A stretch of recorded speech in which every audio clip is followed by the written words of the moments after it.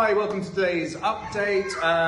Japan is up. The Bank of Japan had its meeting today and that's created a little spike there. And markets pretty much around the world are green today after a green day finishing up on Friday. Oil has plummeted again today, so it's up and down pretty crazy at the moment. I think that's very good for traders, not very good for anybody else. But yeah, generally the market sentiment out there at the moment is quite positive. Lots of news about different things opening up. AirAsia has just announced that they're going to resume flights from May the 1st out here in Singapore.